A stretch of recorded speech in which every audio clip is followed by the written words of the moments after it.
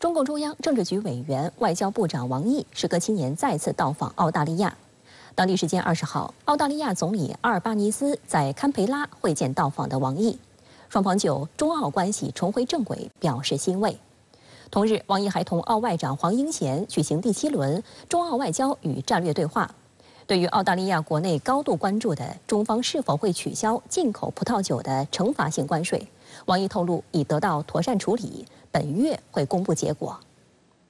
在与澳总理阿尔巴尼斯会见期间，王毅向阿尔巴尼斯转达中国领导人的亲切问候。王毅表示，在两国领导人战略引领下，中澳关系遇到的障碍逐一得到克服，中澳关系实现了第2次重要转变，这完全符合澳国家和人民的根本和长远利益，也完全符合当前时代发展的潮流。历史将会证明这一决断是正确的。王毅强调，中澳关系既然已经回到正轨，明确了前进方向，双方就应坚定向前走，不犹豫、不彷徨、不开倒车，携手开创两国关系更加光明的未来。中方愿同澳方一道，以习近平主席成功对澳进行国事访问10周年和中澳建立全面战略伙伴关系10周年为契机，进一步密切高层交往，恢复两国间对话机制，深化各领域互利合作，本着相互尊重态度，管控和超越分歧，共同推动构建更加成熟稳定、更加富有成果的中澳全面战略伙伴关系。阿尔巴尼斯请王毅向中国领导人转达诚挚问候。阿尔巴尼斯表示，澳方欣慰地看到近2年来澳中关系重回正确的方向，贸易投资和民间往来重现活跃，不断释放出积极信号，并取得重要突破。澳方高度评价中国取得的发展和脱贫成就，愿同中方密切高层交往，深化各领域互利合作。澳中关系不应由差异和分歧来决定，应尽可能寻找双方利益共同点。同时，阿尔巴尼斯强调，澳方一直奉行一个中国政策，这是澳两党共识，将继续予以坚持。澳大利亚在未来和中国的关系，我想应该建立在两国共同发展的基础之上。传统的地缘政治对抗和大国安全竞争已经过时了，澳大利亚应该从本国人民的利益出发，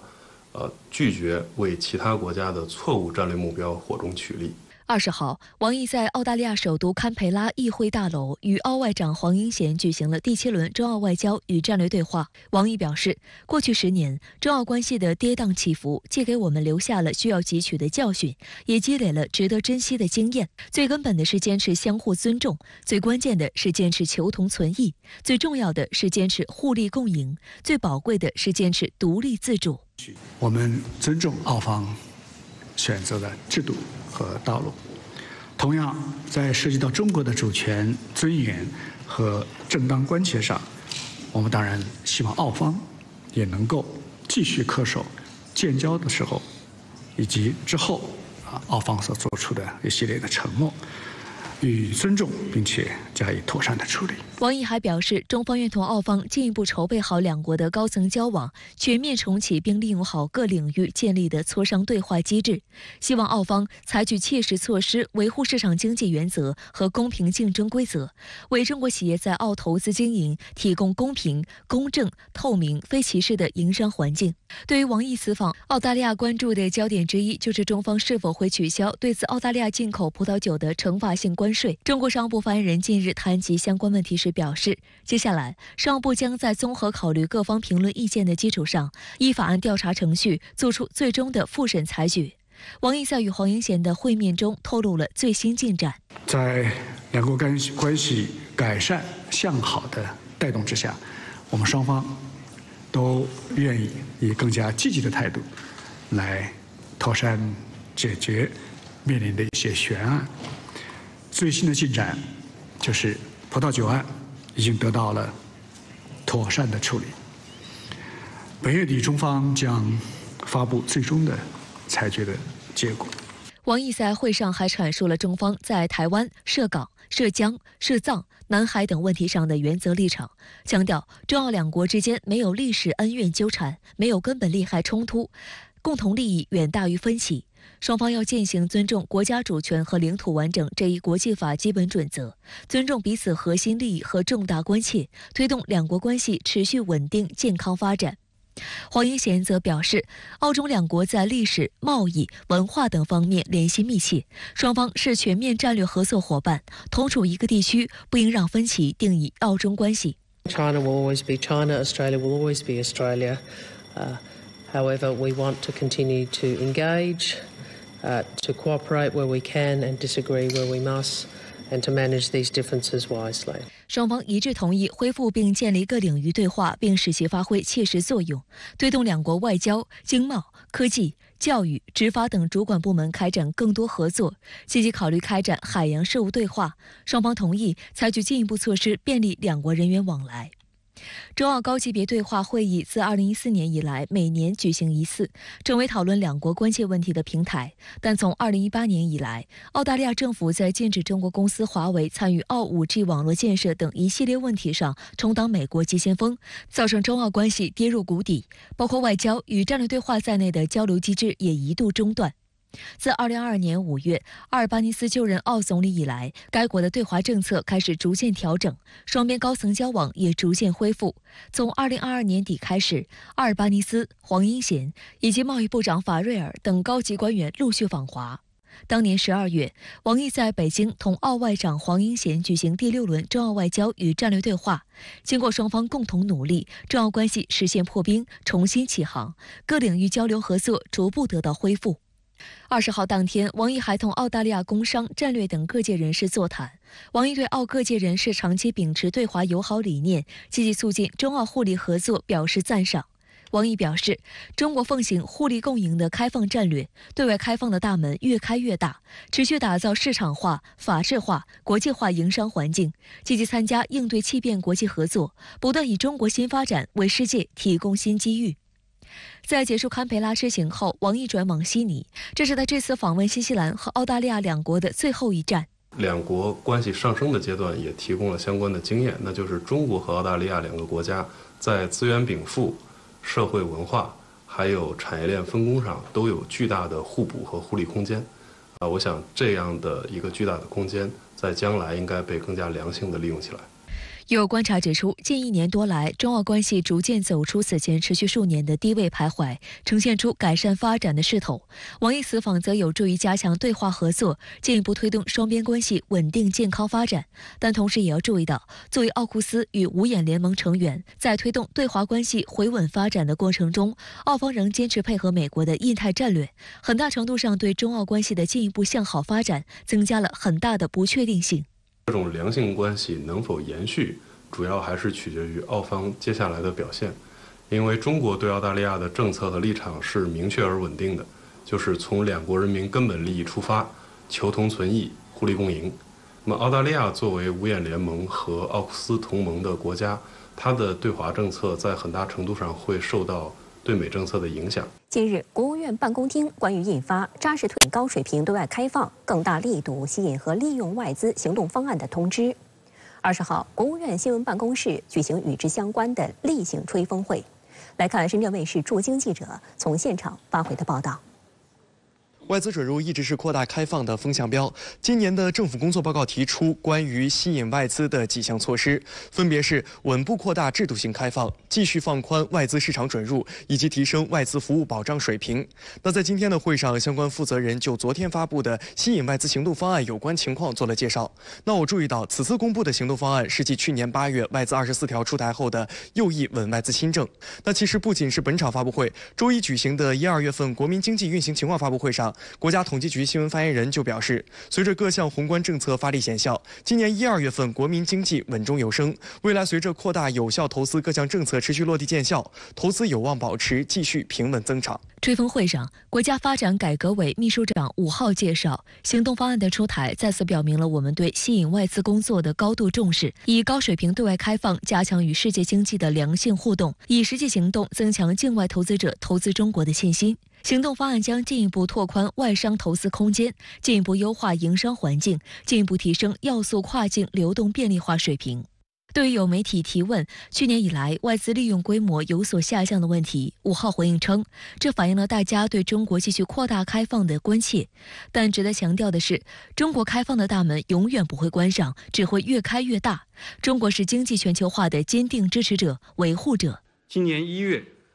联合国贸易和发展会议发表的全球投资趋势观察显示，扣除跨国企业投资中转地因素以后2023年全球跨境投资下降了18%。所以在这样的一个大的环境下，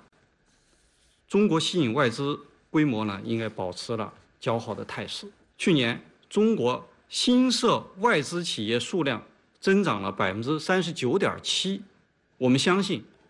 对跨国公司而言，与中国同行就是与机遇同行，投资中国就是投资未来。来华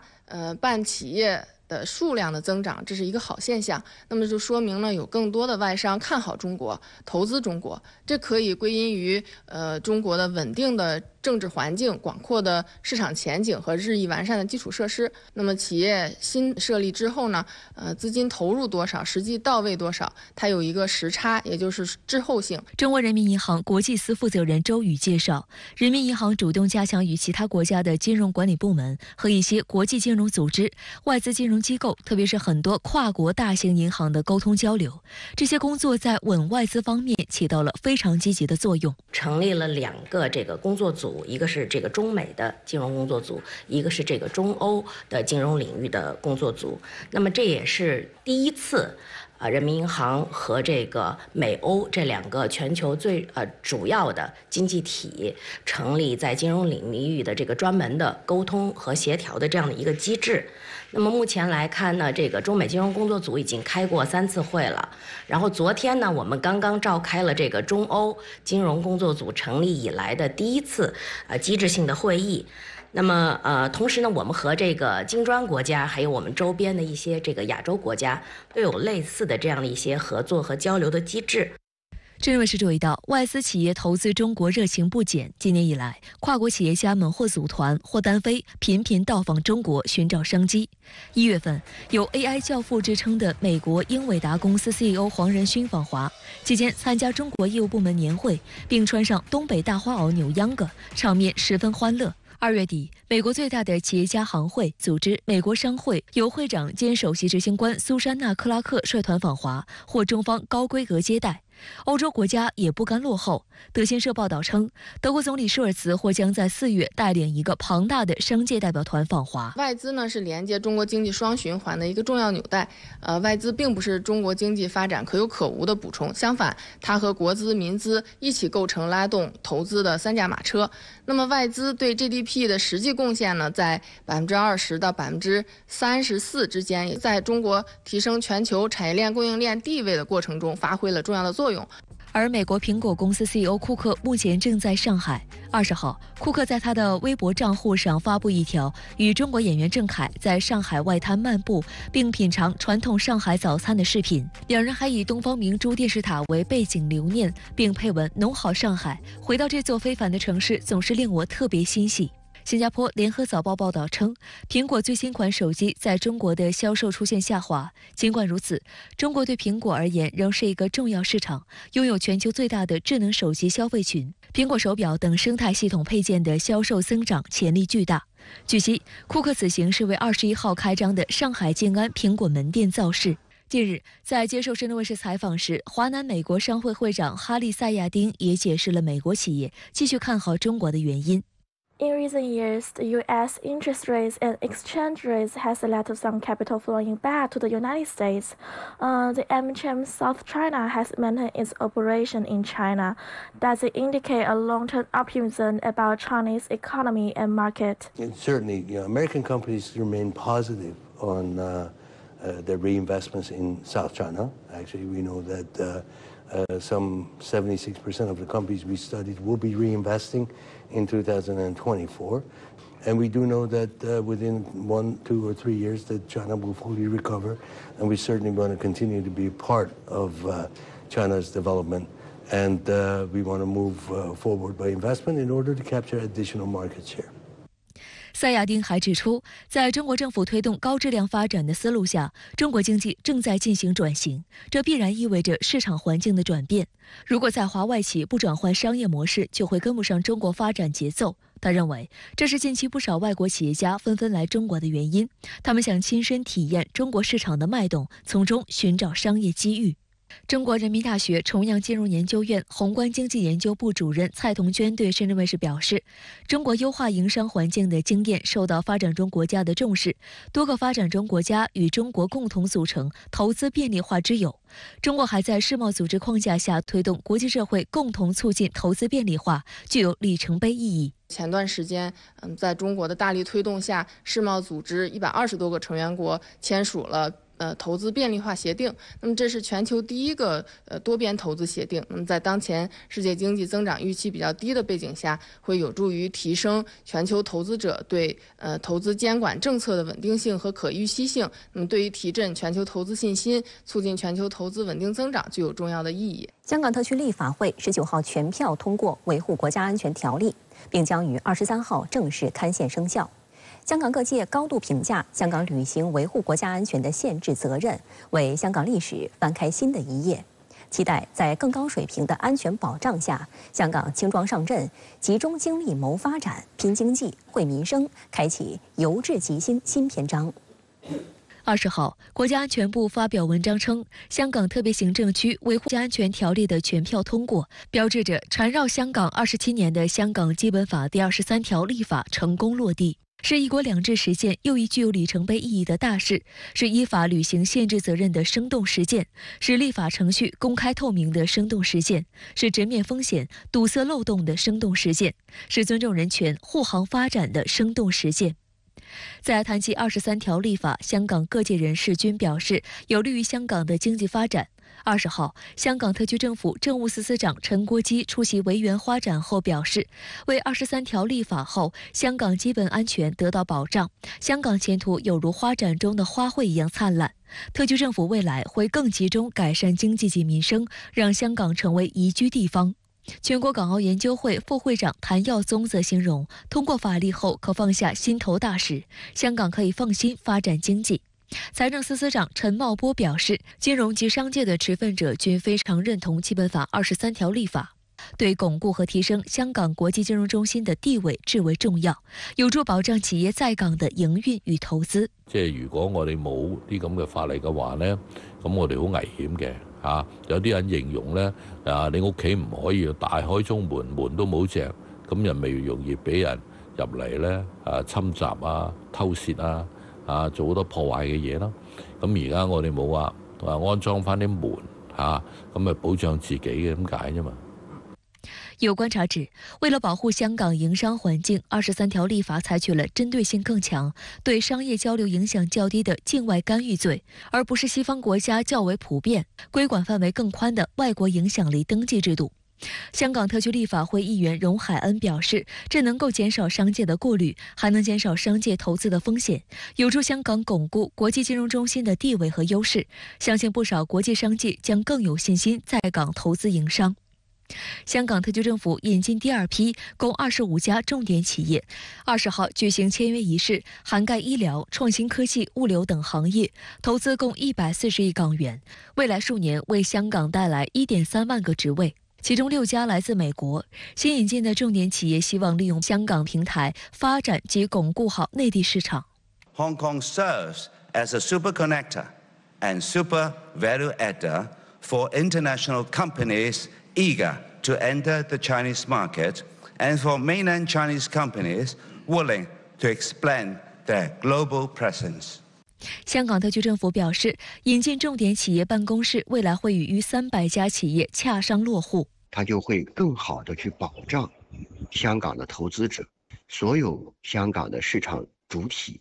他們的投資興業，他們的正常的經營活動，就能得到法律的很好的一個保障。它就能夠為這個營商環境去進一步的優化和提升。所有的國家和地區，如果要有高質量的發展，要有長期的穩定繁榮，那麼它都需要去統籌安全和發展的關係因為安全和發展它不是矛盾的，它是統一的。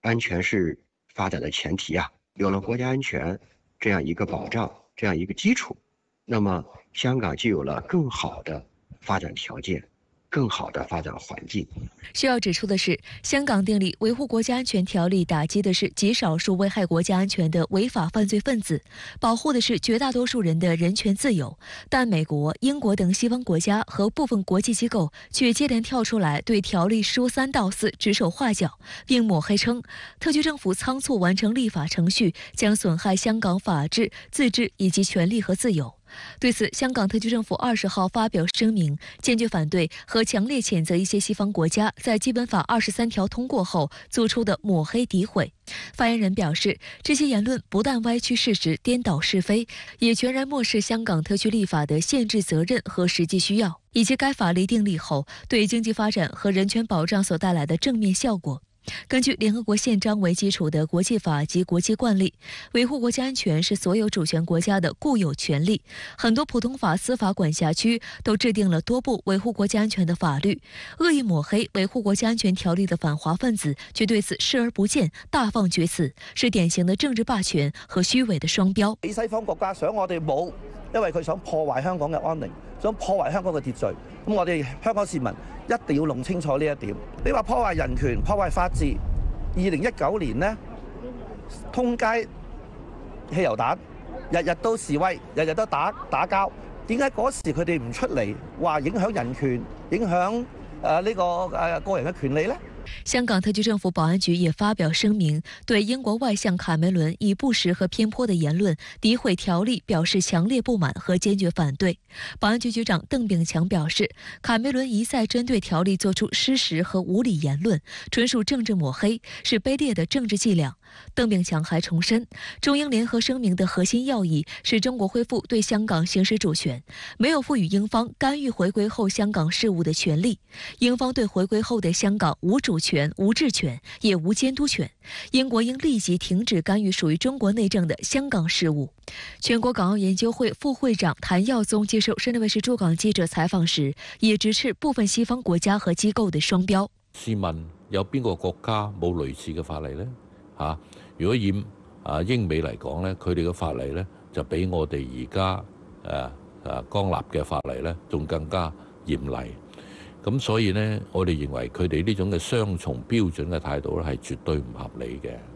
我哋亦都呢歡迎呢係各國嘅朋友嚟香港，真正睇下我哋而家個社會係咪比以前仲更加穩定咗。在20號的外交部例行記者會上，發言人林健表示，中方對個別國家和機構詆毀抹黑香港維護國家安全條例表示強烈不滿和堅決反對。中國政府維護國家主權、安全、發展利益的決心堅定不移，貫徹一國兩制方針的決心堅定不移，反對任何外部勢力干涉香港事務的決心堅定不移。安全是發展的前提，法治是繁榮的基石。香港維護國家安全條例平衡兼顧維護國家安全和保障權利自由及經濟發展，充分借鑑了其他國家同類立法經驗，有利於特區更好地統籌發展與安全，更好地發揮香港的獨特地位和優勢，更好地深化香港同各國各地區更加開放、更加密切的交往合作。任何對維護國家安全條例的攻擊抹黑，都絕不會得逞，都將注定以失敗而告終。事實上，在條例通過當天，香港特區行政長官李家超在回應媒體時也表示，國安風險無日無之，23條立法有其急切性。李家超舉例稱，美國國會也曾只用2天便通過了愛國者法案，香港則是已經等了26年。李家超強調，本月23號條例正式生效後，特區政府將繼續做好相關解說、解釋和教育工作，令民眾更加認識和了解條例條文。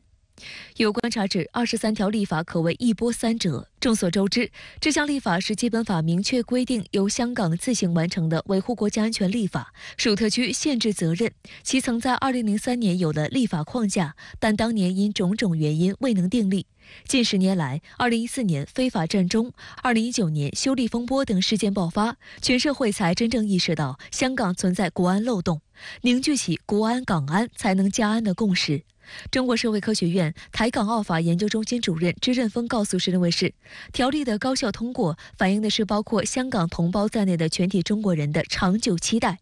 1990年4月4号，香港基本法制定通过时，就已经赋予特区政府维护国家安全的宪制责任。如果从那个时候到现在，已经34年了，或者说呢，即便是从1997年7月1日，也已经27年了。所以，虽然这个法它最后高效率、高质量的通过好像很快，但是它的酝酿过程是很长的。也就是说，这个法的准备是很长的。有一些反动乱港分子，有一些境外的敌对势力，他去抹黑香港健全国家安全立法，去进一步填补香港国家安全漏洞的这样一个做法，我们是不必去理会它。但是对于香港居民对于国际社会，我们该做的普法工作，宣传工作还是要做的，因为它提供了一个更加稳定的、可预期的营商环境，提供了更加安定的、安全的一个香港的社会环境。香港特区立法会19号3读通过了《维护国家安全条例》，并将于23号刊宪生效。您怎么看呢？这是香港一国两制伟大实践中一件具有里程碑意义的大事，既有利于维护国家主权、安全、发展利益，又有利于保持香港长期的繁荣稳定，有利于保障香港全体居民的根本福祉，更有利于保护世界各地来香港投资发展的合法利益。总之，这项立法可以确保香港长治久安，一国两制行稳致远。这次23条完成立法程序呢，有充分的依据。首先呢是法理责任的依据了，维护国家安全立法呢是属于中央的事权，中央通过香港基本法第23条授权并要求特区自行立法，禁止危害国家安全的行为和活动。因为只有国家安全，香港的一国两制和繁荣发展稳定才能得到保障。因此呢，在香港基本法第23条中就明确规定了香港特区要自行订立国安条例的宪政责任。而这次23条完成立法程序的实践表明，特区行政和立法机构积极妥善地履行了自己的宪政责任。其次呢，就是民意支持的依据。在香港回归祖国以来一国两制在香港取得了辉煌的业绩，但是也面对过严峻的挑战使香港社会稳定、营商环境和市民安全都受到过严重的伤害，国家安全也受到过严重的威胁。2020年香港国安法制定实施以来，香港实现了从由乱到治走向由治及兴的正面效果，就使得广大民众对23条立法有了正确的认知和广泛的支持。实践证明，香港社会及国安情势有一个发展演变的过程。广大的民众和民意代表呢，也对23条立法的必要性和重要性有一个认识深化的过程。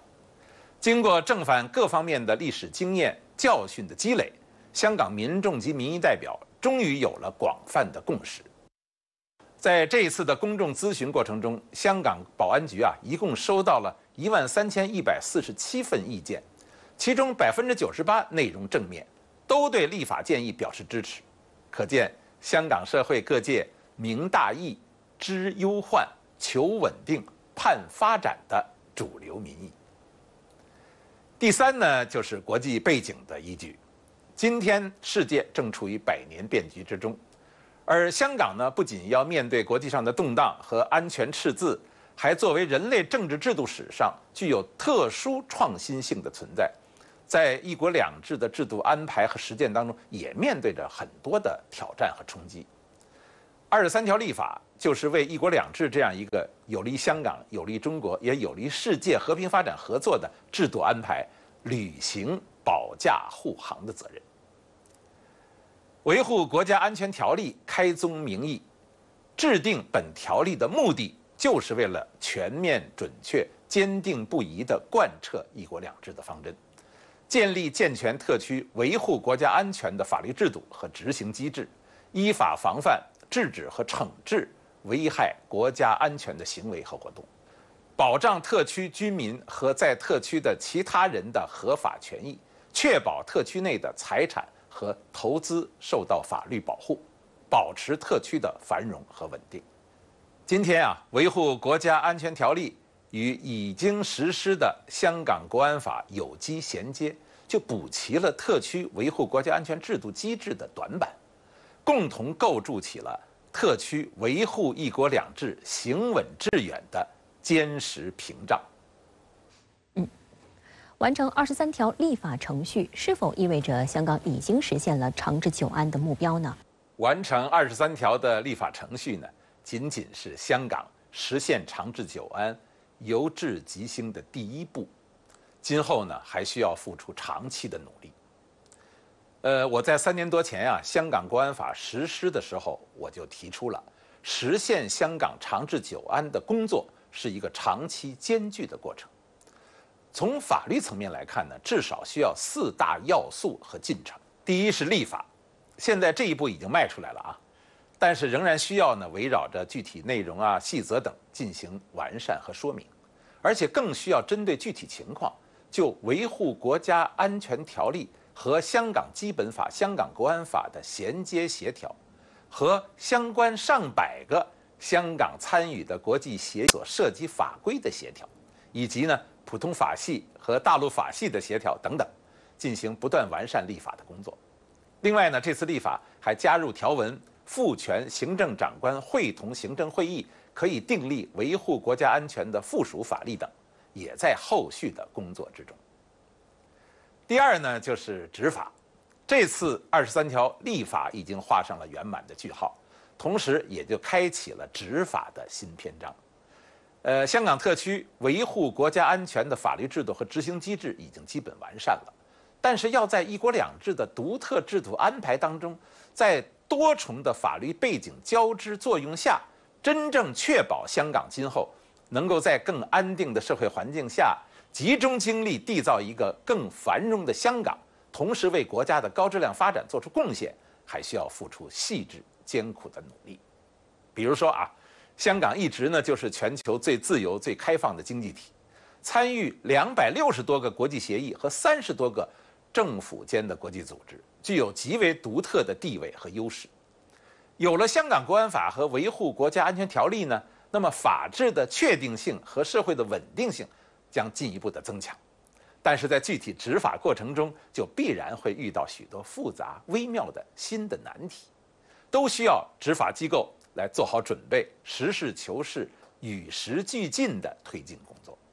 第三呢是司法，也就是有关的审判和裁决等等。香港是一个法治社会，拥有不同于内地的普通法体系，无论在程序上还是在具体的规则上，都有着一些自己的特点。近年来啊，香港在建立健全自身维护国家安全的法律制度和执行机制进程中，重点呢是放在立法和执法以及选举体制的完善上，但是呢，香港司法领域还有着继续完善和与上述内容进程协调配套的必要性。尽管在国安法实施后呢，香港也相应采取了一些措施，比如说指定法官啊等等，但是在司法领域当中，很明显还有努力的空间。虽然在23条立法的过程中已经充分考虑到了这些因素，但在付诸实施的时候，仍然还会遇到许多新的挑战。对此，我们要有充分的思想和工作准备。第四呢是守法，法律从来都是人民稳定生活和社会繁荣发展的保护神。怎样在香港完成23条立法的同时，进行深入实在的普法和守法教育，使广大民众真正认识到23条立法是自己安居乐业、香港长治久安所不可缺少的保护神，是香港须臾不可离开的积极正面的社会功能，还需要付出相当细致而深入的努力。继续关注俄乌局势。近日，法国总统马克龙表态，北约不排除向乌克兰派兵的话题持续发酵。俄罗斯对外情报局局长谢尔盖·纳雷什金19号称，法国正准备向乌克兰派出一支2000人规模的部队。法国国防部立即否认这一消息，称这是俄方挑衅。据俄罗斯卫星社网站19号报道，俄罗斯对外情报局新闻处在一份声明中援引纳雷什金的话说，法国现任执行团队并不关心普通法国人的死活，也没把将领的担忧放在心上。据俄罗斯对外情报局获得的情报，用于派往乌克兰的特遣队正在编制当中，第一阶段约有2000人。他同时说，法国军方担心的是无法做到让如此规模的部队悄悄进驻乌克兰，从而成为俄军的优先合法打击目标。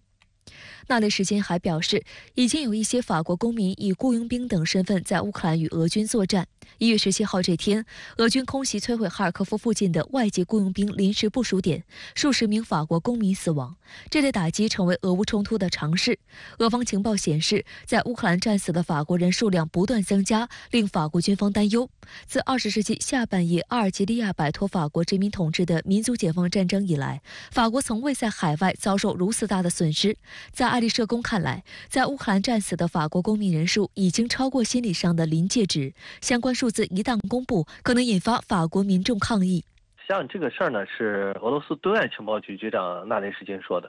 他本身呢就是搞情报的，尤其还是搞对外情报的，所以呢，从他嘴里边说呢，这个事情呢可信度还是比较高的。这种情况呢，现在被纳雷什金呢爆出来，其实也就是俄方呢在对法国呢进行警告嘛，也就是俄罗斯人对法国的任何的举动啊，都是一清二楚的。你要是敢派兵的话，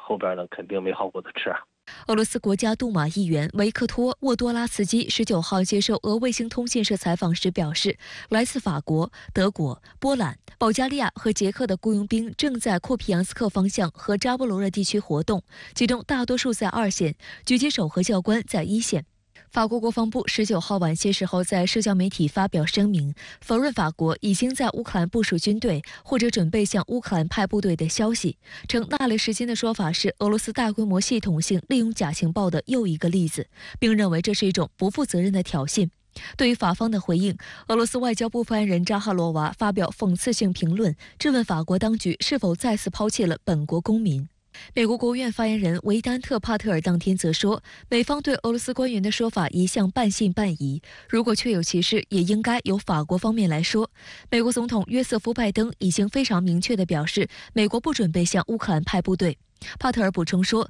北大西洋公约组织秘书长严斯·斯托尔滕贝格同样强调，北约不会向乌克兰派兵。对于法国是否向乌克兰派兵一事，外交部发言人林健20号再次表明了中方在乌克兰危机中的立场。中方在乌克兰问题上的立场是一贯的、明确的，推动对话谈判、政治解决危机是当务之急。中方真诚希望有关各方展现政治意愿，推动局势降温，为尽早实现停火止战、建立均衡、有效、可持续的欧洲安全框架共同努力。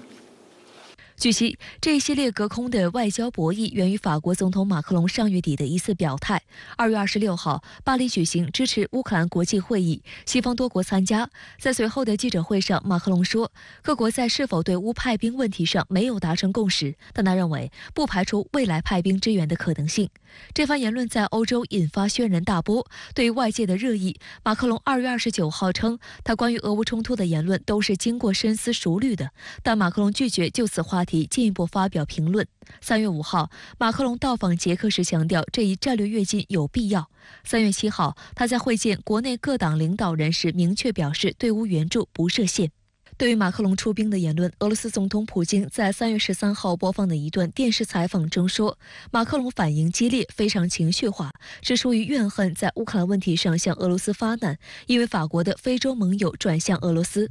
就是这个事儿呢，从法国总统马克龙嘴里说出来，那也就表明了现在呢，法国还是呢跃跃欲试，他想走在前台，他想呢去赢得更大的影响力。经常我们说欧盟是有2架马车，一架呢是法国，一架是德国，而且在近些年呢，德国的影响力呢是在越来越大的。这种情况呢，对法国来说他接受不了，特别是对马克龙来说。所以呢，法国认为自己在经济上要是拼影响力的话，那是拼不过德国的。但是法国在军事上、在政治上，这个影响力呢要比德国大得多。所以呢，看看现在马克龙呢说这种话，其实呢他就是想在欧盟内部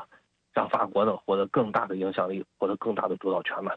乌克兰危机全面升级前，马克龙一直试图为避免重大冲突而做最后努力。俄罗斯对乌克兰发起特别军事行动初期，马克龙还公开呼吁西方国家不要羞辱俄罗斯，以寻求通过外交途径解决冲突。因此，他也一度被西方国家视为对俄鸽派。只是马克龙从鸽转鹰速度之快、力度之猛，令人多少有些错愕。法国国际关系与战略研究所所长伯尼法斯日前在电视访谈节目就批评马克龙的战略模糊，为法国有朝一日出兵援助乌克兰打开了大门。他认为法国直接与俄罗斯交战极不明智。伯尼法斯的立场在法国颇具代表性，民调显示超过70%法国人反对出兵援乌。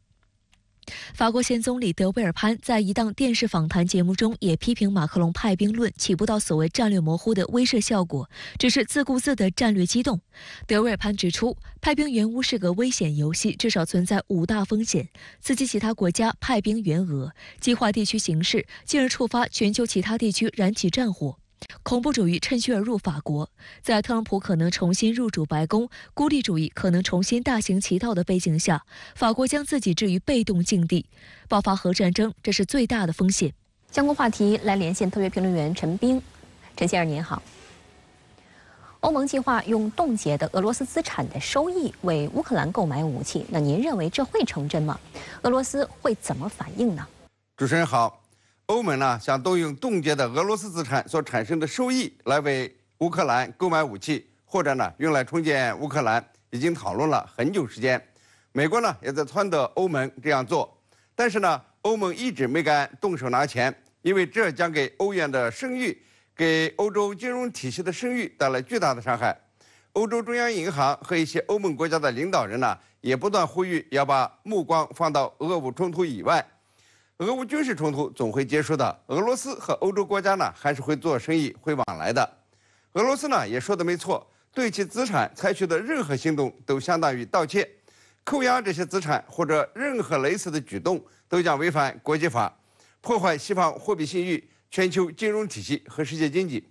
美国之所以鼓励欧盟动用这笔钱呢，是因为俄罗斯被冻结的外汇资产主要是欧元资产，包括有价证券和现金。俄罗斯央行约2600亿欧元资产遭到了7国集团欧盟和澳大利亚的冻结，其中呢2/3以上冻结在欧盟，所以呢对美元的信誉没多大的影响。现在呢欧盟计划用冻结的俄罗斯资产，它用的是利息，不敢动用本金，一年呢产生的利息大约是30亿欧元。那么从目前的情况看呢，欧盟可能会用俄罗斯资产的利息为乌克兰购买武器什么的。欧盟理事会东挪西凑才凑出了50亿欧元来援助乌克兰，而俄罗斯资产的利息呢就是30亿欧元。欧盟这样做呢也是黔驴技穷，是没有办法的办法。美国的600亿美元不发放，那可是援助这个乌克兰的大头。欧盟国家呢能够凑的钱都是小钱，对乌克兰战局呢影响很有限。因此欧盟可能会硬着头皮背着骂名，先救急了，先用上俄罗斯资产的利息。但是呢，也不排除有些欧盟国家会起来反对，毕竟呢，这是人家的钱，是俄罗斯的钱。现在德国总理舒尔茨、欧盟委员会主席冯德莱恩等欧洲大佬也是支持呢用俄罗斯的资产利息为乌克兰买武器，但究竟能不能动用这笔钱还没有定论，需要欧盟成员国呢来共同的商议。俄罗斯总统发言人说，唯有建立缓冲区，才可避免俄领土受乌军袭击，而乌方则认为这是战事升级的信号。那么，陈先生，您怎么看待呢？俄罗斯提出建立缓冲区呢，与最近俄罗斯边境城市遭受乌军打击有关，同时呢，也与俄乌战场态势有关。这里面呢，甚至释放出停战谈判的信息。我们先看缓冲区会建在哪里呢？是原来的俄乌边境吗？显然不是。俄罗斯呢私募的缓冲区应该呢是俄乌军事前线地带，也就是俄罗斯所占乌东部4州与乌军防线之间。俄罗斯前年呢就修筑了上千公里的苏诺维金防线，把地雷阵、战壕、工事和反坦克的壕沟等等呢有机的结合起来，形成火力配置密集的立体化防线，挡住了去年乌军的夏季反攻。乌军呢因为突破这套防线而失败。现在呢，乌军呢正在构筑2000公里的防线和俄式防线呢几乎是一样的，以此呢来阻挡俄军的进一步进攻。那么俄军与乌军2条防线之间的地段呢，大概就是俄罗斯认为的缓冲带，与3把线朝韩之间的军事缓冲带呢有点相像。要建立缓冲带呢，俄军肯定想前进一步，所以呢，这个乌克兰方面认为战事要升级。目前呢，俄军施展优势，无论作战人员还是武器装备上都强过乌军，但是乌军呢仍在抵抗，来自西方的军事援助也可能逐渐的来弥补弹药不足的问题。欧盟筹集了50亿欧元，还准备动用冻结的俄罗斯资产所产生的利息来为乌克兰购买武器。美国众议院议长呢也松口了，说准备讨论援乌资金，这是给多少、怎么给的问题。给不到600亿美元呢，给个300亿美元还是有可能的。对俄军来说呀，往前冲一样面临着严峻的挑战。战场上，俄乌处在僵持状态，外交上呢也有点疲惫。这个美欧对乌克兰获胜已经不抱希望，给不出足够的资金和弹药。停战和谈呢，或许会渐渐的浮出台面，成为各方可以接受的出路。莫斯科说建立缓冲区是为了俄罗斯领土免受乌军袭击，那是安抚国内民众的。但是呢，也透出停战和谈的可能性。俄罗斯呢一定会守住并入联邦的乌东4州，缓冲区呢一定会在这4州的西部。战争呢总是要通过谈判来结束，俄罗斯呢提供了一种可能性。当地时间18号，美国总统拜登和以色列总理内塔尼亚胡再次通话，这是自新一轮巴以冲突爆发以来两人之间的第20次通话，也是间隔时间最长的一次。双方主要讨论了哪些议题？这通电话能否有效弥合美以已被摆上台面的分歧？来看报道。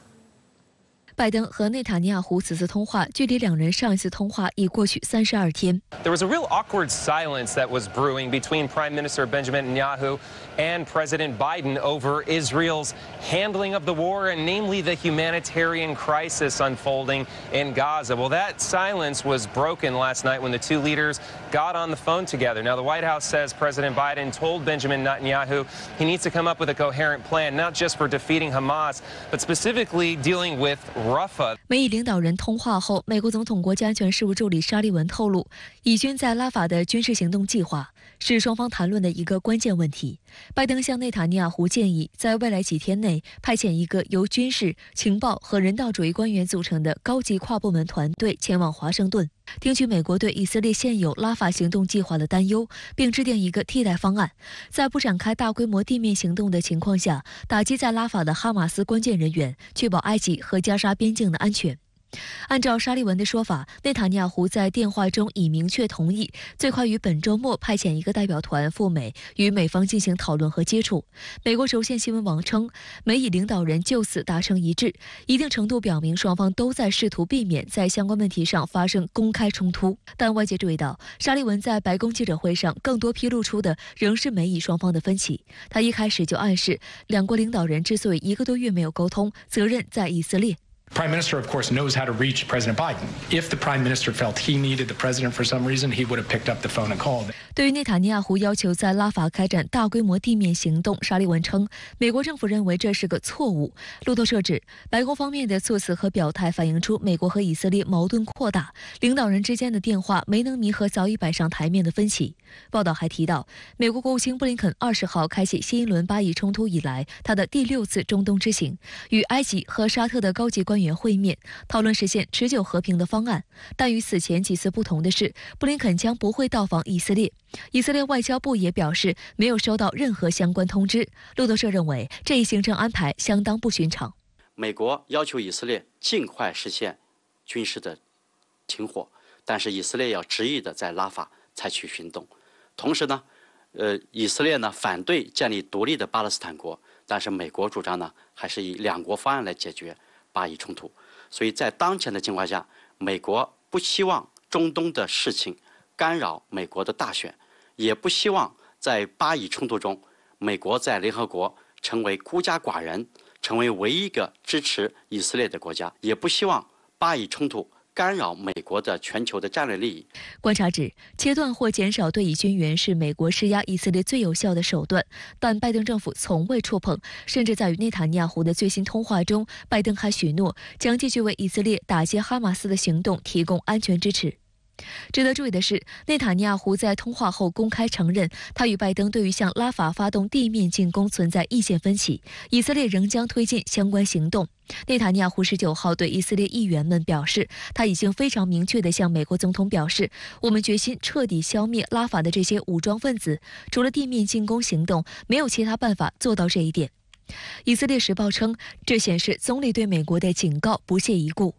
拉法是加沙地带最南端城市，自新一轮巴以冲突爆发以来，以军在加沙地带由北向南发动攻势，大量民众被迫逃离，拉法几乎成为加沙民众最后的避难地。加沙地带约230万人口中，现有超过150万平民拉法这座面积仅55平方公里的小城避难，但以色列认为有必要向拉法派遣军队，以彻底剿灭哈马斯营。内塔尼亚胡15号批准攻打拉法的计划，17号重申将发起地面进攻，但这一决定遭到国际社会谴责。观察认为，即便是承受巨大压力，内塔尼亚胡也要在拉法开展军事行动，背后的原因是为其个人的政治利益。根据美国国家情报总监办公室发布的最新报告，在本轮巴以冲突之前，以色列国内对内塔尼亚胡执政能力的不信任已经处于高水平，巴以冲突加剧了这种不信任。报告评估，内塔尼亚胡的领导人之位以及其右翼和犹太教极端正统派执政联盟的执政可能处于危险之中。以色列的政坛现在是四分五裂的。那么内塔尼亚胡呢？他的这个一面是面临这个中左翼的这种压力，那么另一面呢，他又面临着极右翼，又嫌他对于这个美国呢这个还不够强硬。在这个前不久吧，那么美国呢未经这个内塔尼亚胡的同意呢，就邀请了甘茨。那么这个事件呢，其实也导致了这个中左翼和内塔尼亚胡之间的矛盾呢是越来越大。内塔尼亚胡的公开反对者、前以色列驻纽约总领事平卡斯认为，不论是强行延长巴以冲突，还是向美国方面展示其强硬立场，内塔尼亚胡都能从中获益。Does a conflict for Netanyahu, does a conflict with Biden in any way benefit him? It does. If he is seen as just saying, I'm going to unilaterally somehow impose this,That's Netanyahu's ticket back to power. That would only help Netanyahu's political fortune. 国际社会呼吁停火止战的声浪越来越大，被寄予厚望的新一轮停火协议谈判正在卡塔尔首都多哈举行，但截至目前尚未接近达成协议。